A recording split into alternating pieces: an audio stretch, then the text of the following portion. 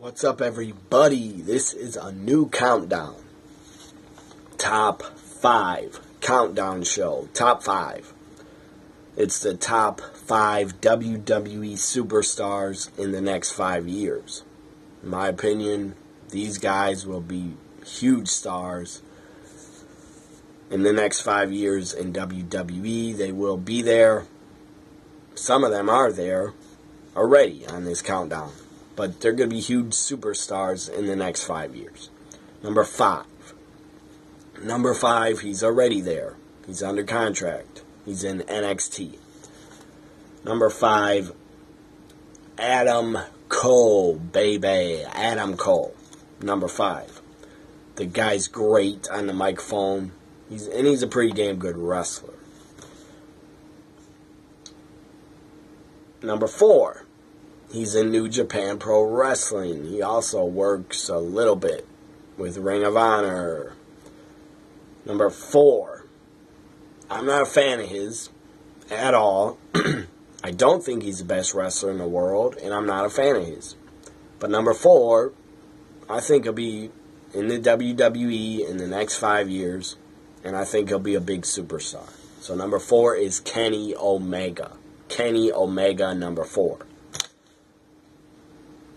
By the way, this countdown, if you didn't hear, this countdown is the top 5 WWE superstars in the next 5 years. Number 3, he's already there. So 3-1, 3-2-1, they're already under contract with WWE. Number 3 is the first ever United Kingdom champion. Number 3 is Tyler Bate. The guy's great. I think he's 20 years old. He was 19. I think he's 20 now.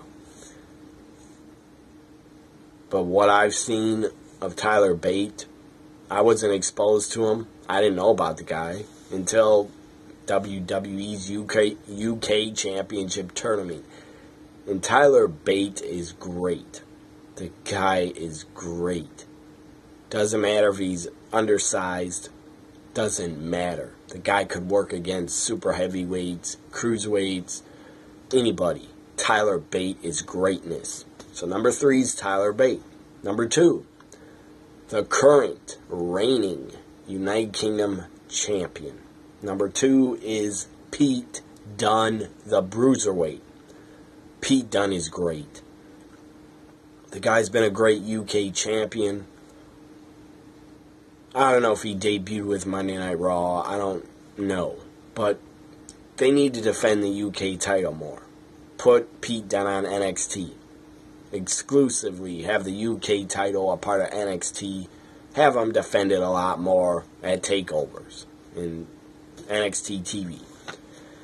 Because you got Pete Dunne under contract. He's your UK champion.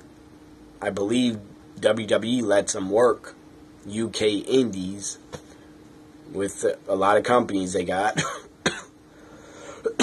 A lot of companies WWE has a relationship with in the UK. So Pete Dunne gets to work a lot of indies. But still, WWE, you're paying the guy. Put him on NXT more. And have him defend the UK title more. Have him defend it on Raw, SmackDown, NXT. I just want to see more of Pete Dunne because that guy's fun to watch. He's really entertaining, and he's a great wrestler. Number 1. The number 1. You could call him number 1 draft pick. This guy, in the next 5 years, I think he's going to be the number 1 biggest superstar out of everybody on this countdown. Number 1 is Aleister Black. Aleister Black, I think he's going to be a top WWE superstar, main eventing WrestleManias, SummerSlams. He could even win a Royal Rumble. I think Aleister Black is a future WWE champion a couple times over. The guy's really good. The guy's a great presence about him. The guy's really over. And NXT's really super over. But hell, Nakamura was super over. And when he came to the main roster, I thought he would have been WWE champion by now, but no, he has not been. Sadly, he should have been. Should have defeated Jinder a long time ago.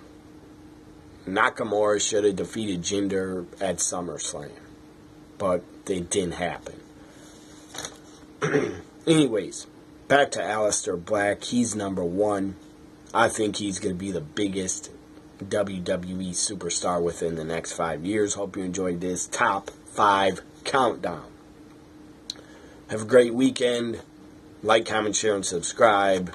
If you have your own top 5 that you think are going to be the top 5 biggest stars in WWE in the next 5 years, tell me your top 5 in the comments. Or tell me it on Twitter. Tell me your top 5 on Twitter. Tweet me at WWE NXT Guy. Bye for now.